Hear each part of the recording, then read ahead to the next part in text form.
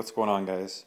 CJR here. This will be my impressions slash review of the PlayStation Vita, and some impressions on the 4 games that you see there. Some of you who have seen my previous video know that I was able to pick up the PS Vita, the Wi-Fi edition, on the 9th, so Thursday, from Amazon.ca. They broke the street date. I'm guessing probably a few thousand got shipped out, so as far as I know, only in Canada, so some lucky Canadians out there.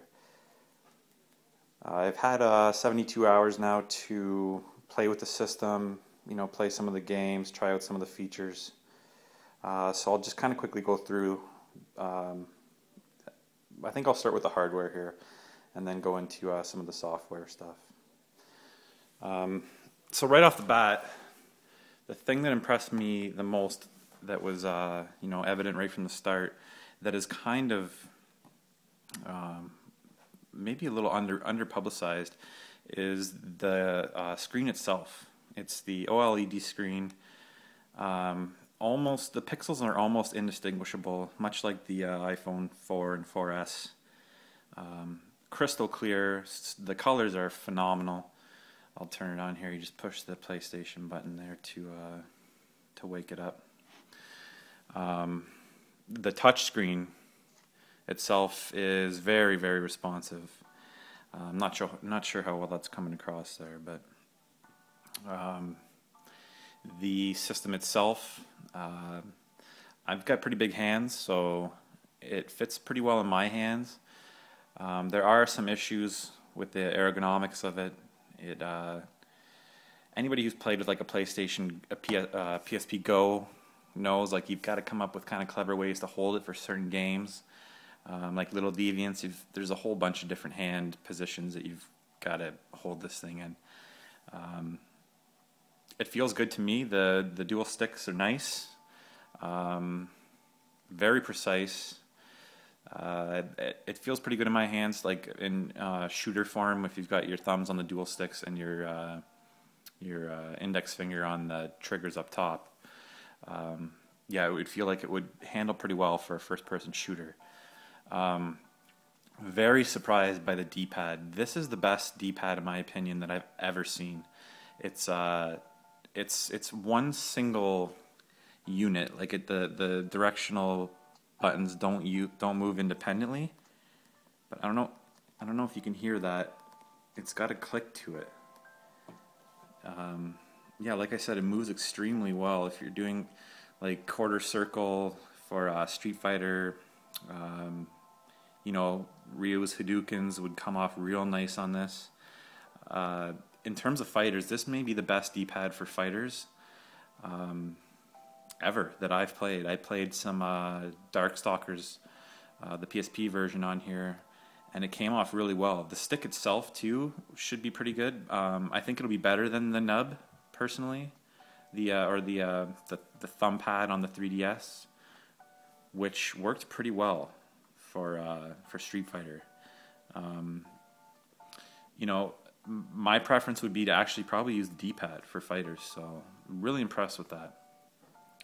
One negative was the position of the speakers. You can see they're just to the left there of the thumbsticks on both sides. Yeah, my thumb constantly covers the speakers. When you hold when you're using the sticks here, it covers the speakers and muffles the sound. So, I mean, even if they had moved that speaker down, a quarter of an inch, a couple millimeters, would have made a big difference. The touchscreen on the back, other than being a fingerprint magnet, much like the front, is very responsive. You see that little gray pad there? That's kind of grip. It does come in handy. The camera on the back. Real quick on the camera is nothing special. I don't mind at all. I'm not going to use this to take photos, really. It serves the purpose for like AR games. When it comes to gaming, it serves a purpose. If you want to snap a quick picture, it does fine, but it's nothing special. Another thing I wish they would have done away with are these little metal loops here. They used to be kind of for the straps, I believe. You can see it here. I have a PSP 2000, I believe, or is this 3000? You used to run the strap through there, from what I remember. Anyways, you see on this side how it doesn't have it. That actually, for me, helps me hold the system a lot better. So I kind of wish those things weren't there. I'd be able to get a better grip on this thing. I don't think they serve much purpose other than, I don't know, maybe protection against dropping. I don't know why it's really there, other than aesthetics. Front-facing camera is even lower res than the back-facing camera. It's up here. You can see. You can see how responsive the touchpad is here. It's kind of strange. Sometimes if I just hover my finger over top without quite touching, and I touched it there, but it'll sense it as a touch, which is pretty interesting. Yeah, as I said, the screen itself is beautiful. The colors on this are phenomenal. I guess that's it that I can really think of. Anybody has any questions for, well, in terms of the system, I'll go into the software here. But if anybody has any hardware questions about it, just let me know. The speakers sound okay, nothing too phenomenal. Sounds pretty good out of headphones. I just tried them with my iPhone headphones. I was going to set up my Turtle Beach ones and try them with the Bluetooth integration there and have the wireless headphones and see how it sounded then. But I haven't got around to doing that yet. I can do a quick size comparison here. I have my 3DS, PSP 2000, and Go. This has been done before. You know, I know this is all, the Japanese version has been picked apart already. I just thought I'd give you guys my impressions and do a quick little video here. So, you know, it's substantially larger than the PSP, but to me this isn't a pocket system anyways. This is something you throw in your bag, knapsack, or whatever. You're not going to be putting this in your pocket. You can see the screen's bigger there. Yeah, not a whole lot bigger to me. Lengthwise, it's not much different at all. You can see the difference from the Go here. The Go is much smaller. And then the 3DS, quite a bit smaller. Pretty much fits in the screen area of the PSP Go, just to give you a sense of size. Okay, to the software here, I'll just go over a few things. What should I start with here? I'll start with the PSN store. The store is up and running on the PSP. For North America, I was able to download Super Stardust Delta. In terms of the content manager, I mean, it'll fire up, but I haven't been able to transfer any content from my PS3. It just keeps giving me an error. The only way I was able to get games on the system was to go to my download history through the PS Store and re-download them over Wi-Fi, which worked really well actually. It's pretty quick, quite a bit quicker than it was on the original PSP. Let me see here. Oh, I forgot to mention battery life. Sony stated that the battery life would be between 4 to 5 hours. My experience hasn't been too far off from that. I don't think I've quite made 5 hours in terms of straight gaming. Maybe 4.5. Anywhere from 3 3/4 to 4.5 hours. I've been pretty happy with it. I haven't really had any issues. So yeah, so Content Manager hasn't been working that well. You are able to download PlayStation Store games. There is not all PSP games are available for download or transfer right now. One of the notable omissions is Valkyria Chronicles 2. I wasn't able to transfer that, which is kind of disappointing. But I'll show you here. I have... so yeah, this is the XMB. At first I wasn't a big fan, but I'm getting used to it. The circle icons, I'm more of like a straight line, square kind of fan. I'd rather have things in kind of folders and columns, so it's taken a little getting used to. But you can customize, much like the iPhone, drag and drop the icons. You can put a different colored background, and you see when I switch here I have red for my Vita games. You can move them in any configuration. So down to the PSP games, I was able to upload Final Fantasy Tactics, Mega Man, Power Stone, Riviera, Ultimate Ghosts and Goblins, and Darkstalkers. These are the minis games I was able to download. It's not a whole lot. I have a lot of minis games downloaded, and these are the only ones I was able to get on the device. None of them work. You see when I fire it up here and go to start, it'll look like it's going to work, and then an error code will just pop up. Haven't been able to play, like I said, not a single mini on here yet, so a little bit disappointing. Sorry, I should have focused that a long time ago. I'm kind of out of focus here. I'm going to show you guys real quick. One thing that I was really impressive with was the quality of the PSP games being played on here. With the better screen, the games look far more crisp. Some look better than others. I'm firing up Power Stone Collection here. This one really, like I said, I was really impressed with how crisp it looked and the colors. PSP games definitely get a bump on this system in terms of graphically. They look really good. Just get out of that. So you can see there, you just hit the PS button and swipe to close a game or an application. I'm sure you guys, most of you have already seen that. Welcome Park is just a quick tutorial on the system's like the touch screen. It'll go through little games to teach you how to use the back screen, the front screen, the gyroscope, all that kind of stuff. As soon as you connect your system to Wi-Fi, you'll be prompted to download the system update. It just came out in Japan. Apparently it's ready to go here too. It adds the maps. It adds maps, and I believe it was video capability. So it's not only can you take pictures with the rear-facing camera, you can take video now too. Again, the video is not great quality. You can sync all your trophies. I don't have a whole lot. I'm not a big PlayStation guy. I've got a lot more achievements than I do trophies. Nier is pretty cool.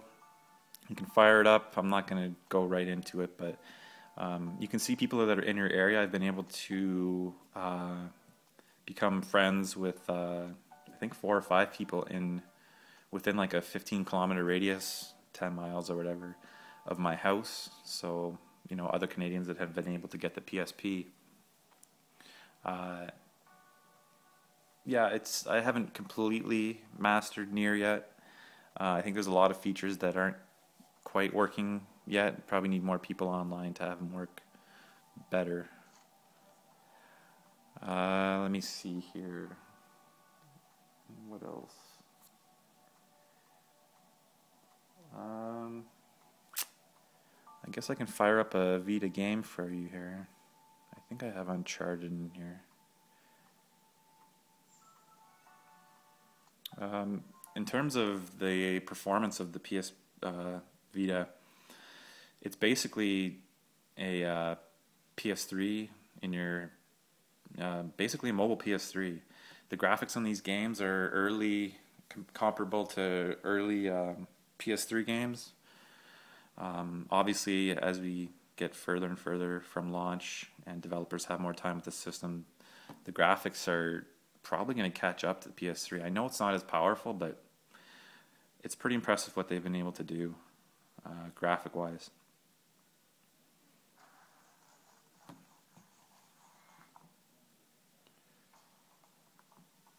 I'm sure you guys have seen, I'm not going to go through into this, there's plenty of gameplay videos of Uncharted, but that's how you fire up the game if it matters to you. To get out of the game, PS, press the PlayStation button and swipe to close. Okay, I guess real quick impressions on the games themselves. Uncharted is Uncharted. It's just like the PS3 versions. It's not made by Naughty Dog. It's made by a different company here. Let me think. Bend Studio. So it's a different team that created the game, but it's definitely Uncharted. Feels like Uncharted. I'm a little burnt out on Uncharted. I just finished the last one, Drake's Deception, I believe. So, I mean, I grabbed the game. I'll play it eventually. I probably should have waited. I was going to wait and see if I can pick it up a little cheaper. But in terms of the game itself, they kind of force you to use a lot of the features on the Vita here, with the touch screen, the rear touch screen, gyroscope. It can get a little annoying. Some things it's great for. Some things I'd rather not use it for.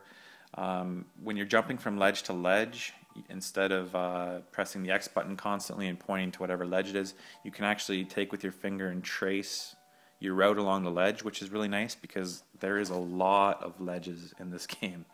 And it's really a time saver. You can trace your route and you just kind of sit back and watch him auto do it. That I found really handy. The gyroscope works well. Another key thing for this is aiming. So you push the left trigger to aim, and then you move with the right trigger to move your cursor around.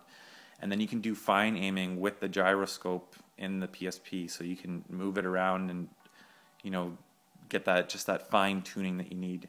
That really comes in handy in this game. It works very well. Yeah, the touchscreen, there's certain things like you'll find an artifact and you take your finger to dust it off and stuff like that. That's not too bad. There are a few, like cutting down bamboo and stuff, that forces you to make swiping motions, which is kind of annoying. I'd rather just be able to push a button for that. So like I said, some things are, you know, useful when it comes to the PS Vita's features, and some things I'd rather just be able to do the traditional way. Next up here, Little Deviants. This, don't be confused, this is not a kid's game. Don't be confused by the cute little characters and the cartoon look. It can be pretty tough. This, in my opinion, is a must-buy with every system. I was able to get it, I think, pre-ordered for 25 bucks. So to me, that's a steal. It'll quickly show you all the features that the PS Vita is capable of. One of the best is the AR. You know, you can kind of just use the camera to point, and it looks like, you know, the guys are flying around your room and you got to shoot them down. That one was really, really good. I was really impressed with that. I'm sure if anybody who's checked out Little Deviants, you'll see the level with the back touch. That can be surprisingly hard. Learning how to use the back touch is kind of something that you're gonna have to get used to. Me especially, I really struggled with it. It's kind of a new concept. So, like I said, must buy. This is the kind of game that you hand to your wife and say, you know, check this out. This $300 piece of hardware wasn't a waste of money, kind of thing. My wife loved playing Little Deviants. Yeah, I'd highly recommend Little Deviants. Especially, I think the max it sells for is 30 bucks, so that's not too bad. Hot Shots Golf is Hot Shots Golf. There's not a whole lot to say about it. It's probably the best Hot Shots Golf in the series. I've played pretty much all of them, right back to the PS1. The graphics are great. The character models are beautiful. The environments themselves could be better. It's a solid game of golf, though. It's basically like a Tiger Woods golf game mixed with like a quirky Japanese collection mechanic. You know, you gain XP for your golfer. You can buy new golfers, new outfits. Um, yeah, basically collecting, like I said. The last game here, I'll save this one for last on purpose. Actually, it's not going to be the last game. It's Wipeout 2048. This game blew me away. This is the must-have game, at least of the four that I have here. The graphics are beautiful. Easily my favorite Wipeout game. It seems to control a lot better than previous ones. I think they toned down the difficulty a bit. There's a whole bunch of different control configurations. You can use a gyroscope if you want.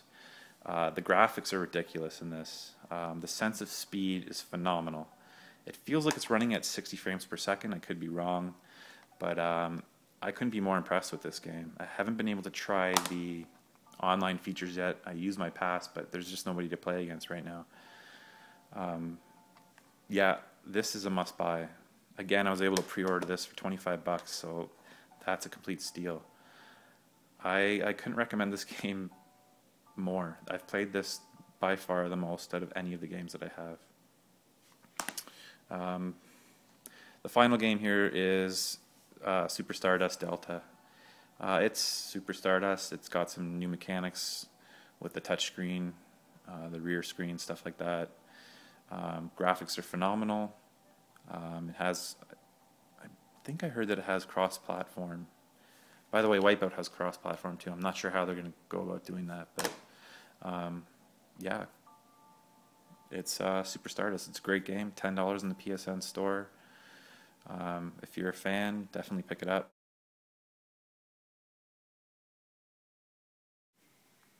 Okay guys, so here's the big question. Should you buy the PS Vita, and is it worth the $250 price tag? To me it is. I don't regret this purchase at all. Of course, it's all relative to your personal amount of disposable income and how badly you want the system.